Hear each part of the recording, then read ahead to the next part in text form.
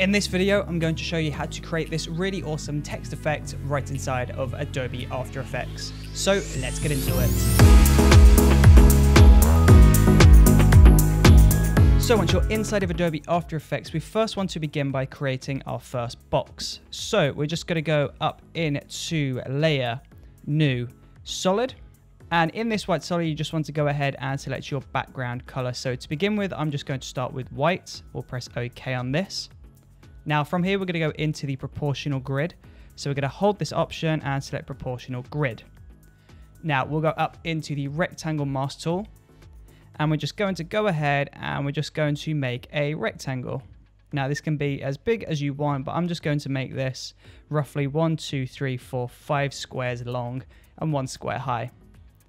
Now I'm just going to press P on the keyboard to load position, and we'll move the position of this over to the left so that it's in the center. There we go. That looks really nice. Now, from here, we're going to go into the mask. So we'll press M on the keyboard to load mask 1. We'll select the mask 1 drop-down arrow. We'll move over roughly 1 second and create a brand new keyframe on mask path. Now we'll move to the beginning. We're going to select the 2 frames on the right. So we'll select this point here, and we'll select this point, and we'll just move this over to the right. And you want to basically remove this box from the view. So we've completely deleted that. That's just completely disappeared. And if we play this back, you can see this box animates on. It is a little bit too slow though for my liking, so I'm just going to push that over to the left a touch, decrease that gap between those keyframes, and there we go. That looks really nice. Next up, we're just going to select those 2 keyframes. So we'll highlight both of those, hover over one of those keyframes, right click or double click, go to Keyframe Assistant and select Easy Ease. Now, if we play this back, that looks really nice. So from here, we're going to add another white box just underneath this one because we want 2 lines of text. So we're just going to Command C, Command V, or Control C, Control V if you're on Windows. We'll press P on the bottom layer. So as you can see, now we've got 2 boxes, and that means we can have 2 rows of text. From here though, I'm just going to select both of those boxes. We'll press P on the keyboard, and we'll just drag the position of this up so that it's in the center. If you've got both selected, all you have to do is just the position of one of the boxes, and it will update both of the boxes accordingly. Now we'll turn off the proportional grid, and we'll just play this back. You can see we've got 2 boxes coming on at the same time. So from here, we just want to go ahead and we want to make duplicate of those 2 boxes. So we'll select those 2 white solids, Command C, Command V, and then we're just going to label these top 2 layers. So we'll select this red box here, and we'll go to any of these colors, anything that isn't red. So we'll select yellow, and this way we're going to differentiate between the background and the top layer of this animation. So at the moment, nothing is really happening. We've just got 2 boxes stacked on top of each other on each line. But from here, we're going to go into Effects and Presets. We'll search for Tint, and we're going to drop that onto one of the boxes. Go into Map White 2, and feel free to select a color of your choice. So I'm just going to select this orange and press OK. And then you want to copy that tint effect. So Command C, and paste that onto the bottom top white solid. So now at the moment, all you can see is 2 orange boxes. Of course though, we want the white box to come on first, and then we want the orange box to follow on just a split second later. So we'll select those 2 orange boxes, and we'll drag them over to the right just a touch. So they've gone over a few keyframes. And if we play this back, you'll notice we get the white box come in first, and then we get the orange box coming in later. So we'll just play that back. And there we go. That looks really nice. Of course though, if you wanted that to be delayed and you wanted more white rather than orange, you just select those 2 orange layers and you just push them over to the right to add more delay.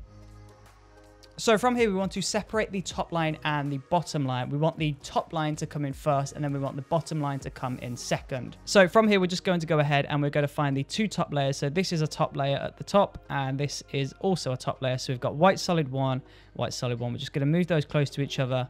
So these 2 are the top layers, and then these 2 are the bottom layers. So we're going to bring in the bottom layers a split second later. So we'll select both of those layers, and we'll move that over to the right. So this means we've got line 1 and then line 2 coming in. So now from here, we need to go ahead and we need to create some text. So we're just going to go roughly halfway through the composition. We're going to go up to the T icon at the top of After Effects. We'll select anywhere in that composition, but I'm going to select in that top yellow box just for ease. And then just type out the first line. So this is a text effect. There we go. That will do for now.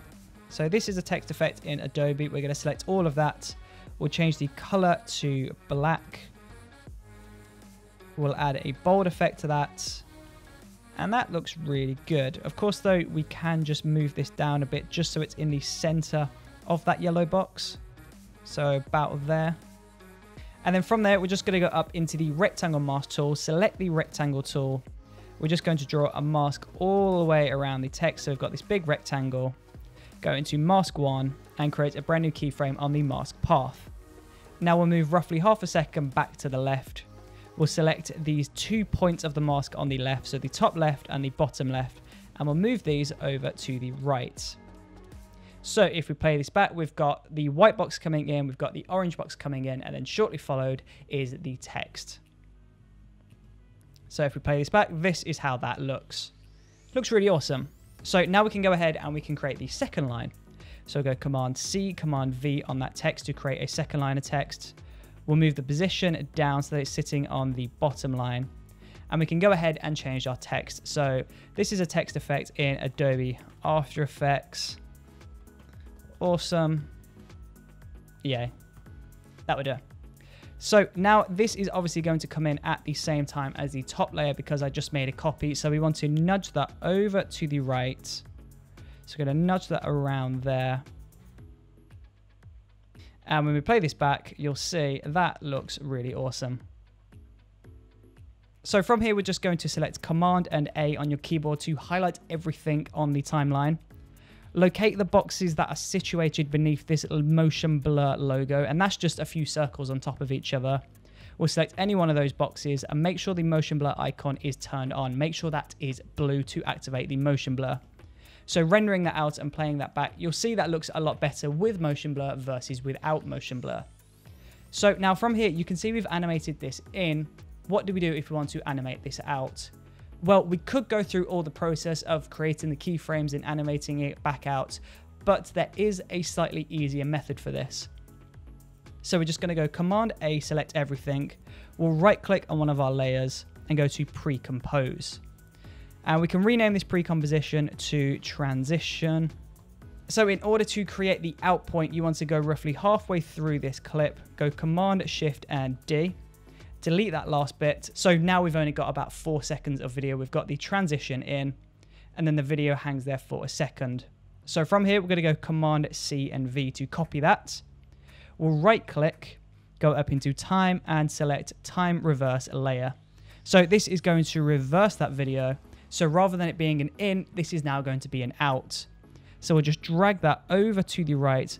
Make sure the beginning of this new clip sits at the end of the first clip. And if we play this back from the very beginning, you'll see we've got our transition in. We go into our second clip, it's reversed. So now we're going to transition back out. And there you go. That looks really awesome. And the great news is this is on a transparent layer, which means if you drop this onto any footage, then it's just going to sit perfectly on top of the footage and there won't be any black or white or green layers underneath this. And there you go. That is how you create this text box transition animation effect right inside of Adobe After Effects. Thank you for watching.